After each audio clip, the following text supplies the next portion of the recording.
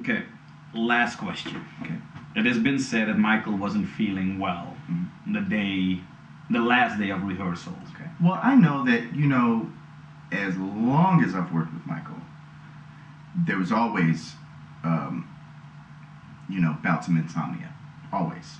You know, I can only go from my own experience, and I know that anytime personally preparing for a show, especially one of his, it's very difficult to sleep.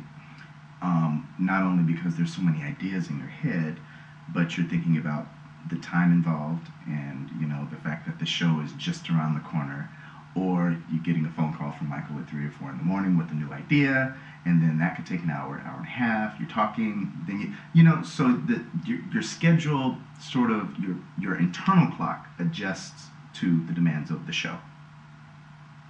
That's a rule. Always happened, never been a question, always been the way it is. For This Is It, I think that there was even more of that because he was so excited.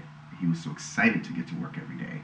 He was, you know, always present and always wanted to do it and always wanted everything to be amazing. He was involved with, you know, the color of the dancer's hair, the haircuts, the clothing, the sound, obviously, even the design of the ticket for the show.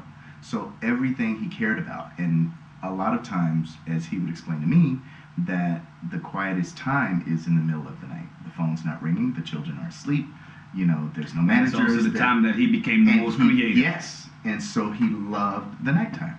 And so that was his own sort of personal special time. And so how others would perceive it as an inability to sleep, for him, it was more like he burned the midnight oil, and that was his sort of process, always.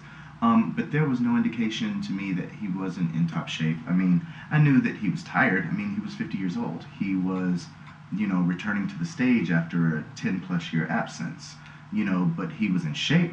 He was in wonderful, you know, emotional shape. I think that his children had a lot to do with that. He was so excited about being able to share with them what he was so passionate about for so many years.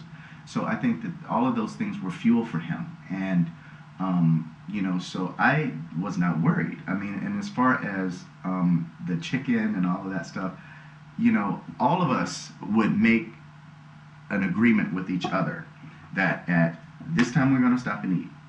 At this time we're going to stop and take a break.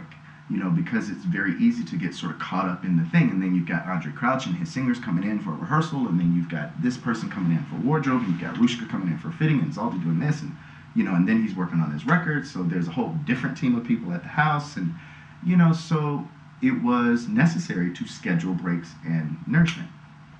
And, you know, quite lovingly, we would always sort of, you know, I would open up the boost and put the fruit, and Kenny would cut the chicken, and the whole time we're in a meeting, you know, talking about whatever it is, but we're still sort of encouraging and putting things so that he could just sort of reach. And, you know, so you'll see, if not enough in the film, in the DVD for sure, that, you know, we're sitting in meetings and he's always sort of eating, and we're talking to this person who's, you know, famous for doing whatever they're doing, and he's just like eating grapes and bananas and eating, you know, so it was just his own experience, you know, as it should be. And, you know, and as far as his weight, I asked him, I go, you know, you're smaller than the last time I saw you. He goes, yeah, this is my show weight. This is my new show weight, you know. And it was important to him that, like, all of those things he thought about, you know.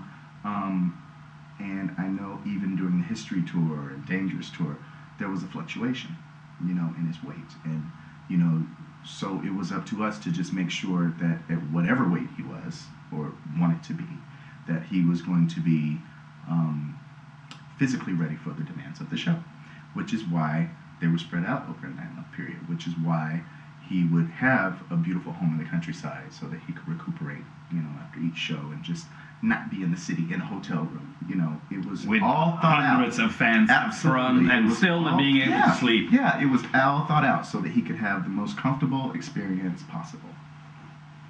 Okay, well, I hope that we were able to fulfill the fans, their needs, the questions. Good. I think we've gone Good. far beyond. Good. Thank you. My pleasure. My pleasure. Thank you so much. Thank you. And there isn't much more I can say. Travis Payne, it speaks for itself. Yeah, heal the world.